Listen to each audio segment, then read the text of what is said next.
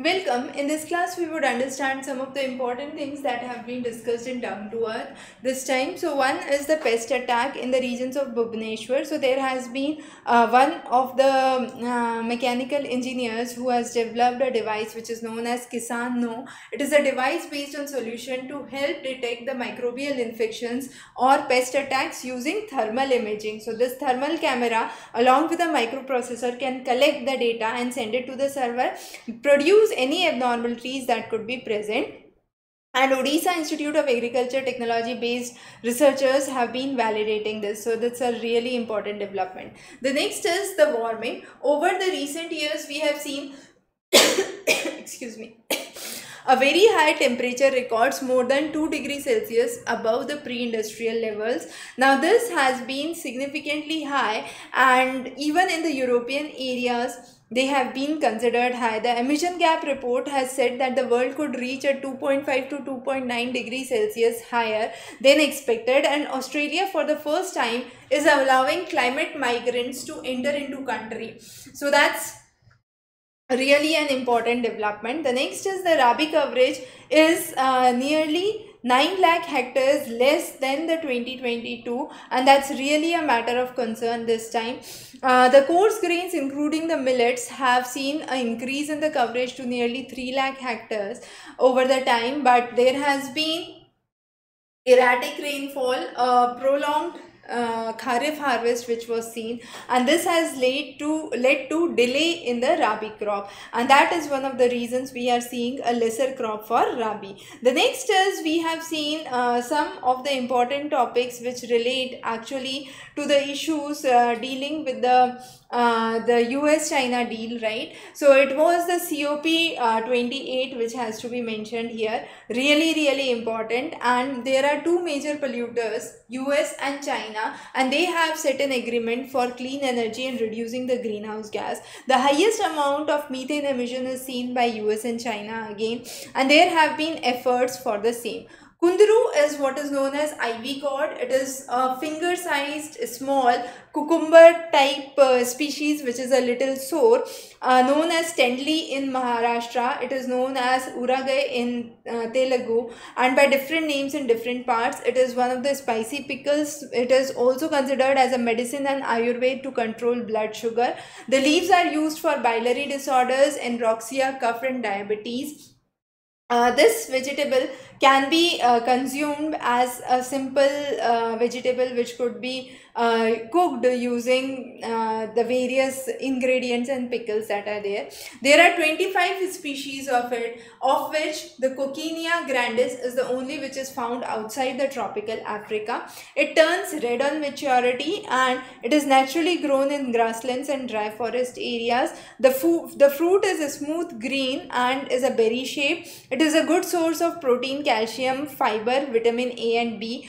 The leaf is known for various diseases, for example for the treatment of leishmania or kala azar.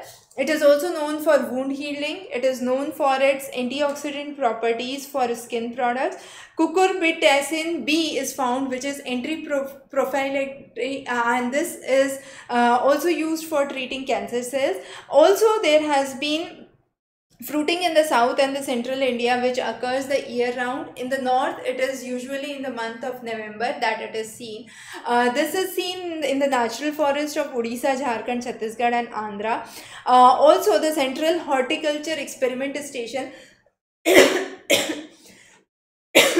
excuse me, Bhubaneswar is a regional research center of the Institute of Horticulture Research in Bangalore, and has been working on the various varieties, its tolerance and high resistivity. The next is pandemic and the social impacts of pandemic. We have seen that the pandemic has brought a lot of economic impacts to it, but there has been health emergencies and immediate health concern. The ripple effect has been seen for generations to come, and there has been a pressure on the changing lifestyles, pressure on the environmental crisis that has been created, and it is believed that due to pandemic the world would not be able to meet the designated sustainable development goals. The levels of poverty have been increasing. There are little resources left for the people, and economy is on its collapse in most of the regions, and that's one of the major factors which pandemic has led to. grow. The next is the issue related to the Silkyara barcode tunnel and the collapse of the tunnel. We have covered a separate lecture where we have talked about the slip circular failure, which was considered as one of the causes for the tunnel collapse. Now this was part of the Char Dham Pariyojana, which is a 4.5 meter long tunnel connecting the region of Yamunotri, and this was under development by National Highway and Infrastructural Development Corporation. This was passed in 2014. The region was considered to have, it's a mandatory to have an escape passage for tunnels longer than 1.5 kilometers, but this did not have the same. Also, tunnel seismic prediction has to be required for every 100 meters you go into the tunnel before you start the mining and the explorations in the tunnel. Also, the bedrock has to be studied. There have to be exploratory drills that have to be taken into place, and there are various suggestions regarding the same. The next is the soil quality. Now, soil quality is highly linked to the malnutrition levels across India. We have seen that where the soil is deficit in zinc, there has been higher cases of malnutrition. So some of the most common causes of malnutrition in India include zinc deficiency and iron deficiency, and India is home to nearly 1/3 of the 2 billion population which suffers from micronutrient deficiencies, one form or the other. And the regions where the soil conditions are unhealthy, we have higher number of unhealthy children in India. More than 40% of the children under 5 years suffer from stunting in 161 districts across India. Now, zinc, if applied to rice, wheat, maize, oat by over 75%, can actually have a higher yield in comparison to if they are only grown with nitrogen, phosphorus and so on. So definitely this is again an important thing. There are micronutritional deficiencies in the soil for the various elements that has been seen here. Then we also understand the studies which have been released to understand the micronutritional deficiency, and this is based on the soil sample analysis from a large section, right? The health data has said that nearly 0.3 million children and 1 million women, according to National Family Health Survey, are in one form or the other form having deficiencies, mainly from the zinc and iron. Zinc has an important role in growth of cells and by building the protein and a healthy immune system. Iron is important for hemoglobin and carries oxygen to all parts of the lungs, right? There has to be studies which have shown that the stunting actually reduces as the number of or the amount of zinc consumption actually increases. So one standard deviation off and on is what is seen. The next is there was a restriction by WTO, and India has reduced the tariff imports on turkey and duck from 30% to 5%, which is significant. Also, there has been reduction in the tariffs on almonds, walnuts, apples, frozen and fresh fruits. This is again a matter of concern among the domestic market. There have been unsettling moves because of it. In 2007, the ban was imposed because of the H1N1, the avian influenza that is spread. In 2017, India opened the market, but the tariffs were considerably higher, and now the tariff rates have further declined to 5%, which has increased or opened the markets. Now, in India, we do not allow the genetically modified species. However, US allows the genetically modified species, and that is again a matter of debate because US is one of the largest producers of poultry meat in the world and second largest exporter. The next is plastic. Now, plastic and bringing legal issues under plastic, the single-use plastic, the size of the microns is really important. In Paris meet, it was decided that we would release a proposal for zero draft ahead of the Nairobi session. There have been addresses on the same. Now, under the proposed zero draft, there were discussions regarding the institutional arrangements and final provisions. This talked about 13 elements from primary plastic polymers chemical polymers and waste management.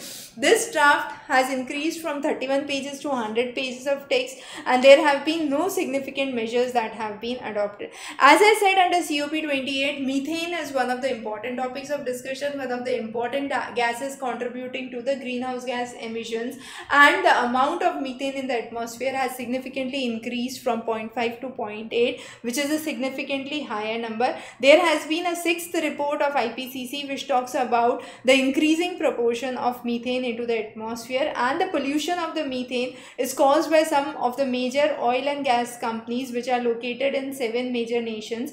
If we talk about the global percentage of emissions, the highest is by China, followed by US and India, Brazil and Russia, Qatar and New Zealand on the lowest edge.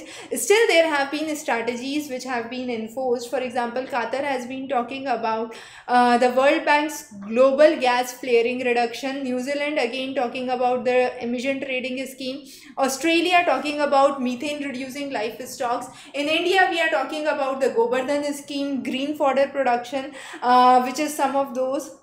US has talked about Inflation Reduction Act, which incentivizes the methane mitigation. Similarly, China has been talking about a technology to reduce the intensity of methane to be produced. But there are some oil producing nations, mainly US, Saudi Arab, UK and Russia. These 10 oil companies have the highest amount of methane emissions which can be recorded on a day-to-day basis. Now, air pollution with a very high dose of PM 2.5 has been seen, and the Delhi atmosphere had been polluted significantly because of it. Now, because of the air pollution, there has been higher amount of toxins which has been fatal to neonatals as well as maternal mothers, right? Mothers as well, and this has been one of the reasons for stillbirth, preterm birth and low weight of the baby, leading to lower respiratory infections because a child's respiration is twice as that of an adult, and this could significantly damage the lung development of the child at a younger age. The maternal inflammatory response is also affected, and this affects the maternal immunity. There can be impact to an individual in terms of brain disorders, blood disorders, neurological disorders, which is the attention deficit hyperactivity syndrome. There is low intelligence or impaired neurodevelopment. As we said, the breathing rate of child is much higher, and therefore air pollution needs to be specifically taken into account seriously.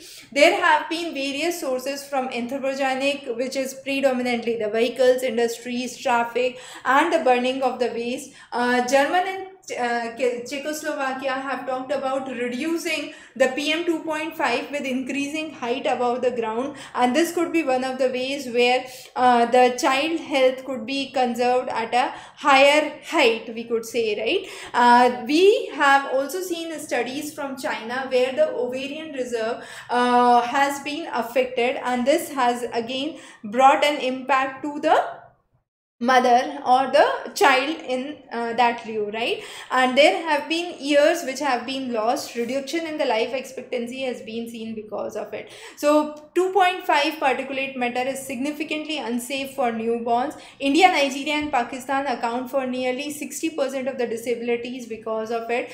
We have some of the maps which would be available in the handouts that you can check. Some other important developments include the amendments on the state regulation for allowing the tribals in the scheduled area to sell and mortgage the land to the non-tribal entities. Then we have the paddy crops that have been attacked in the regions of Assam due to rice ear-cutting caterpillar, which has impacted nearly 15 districts.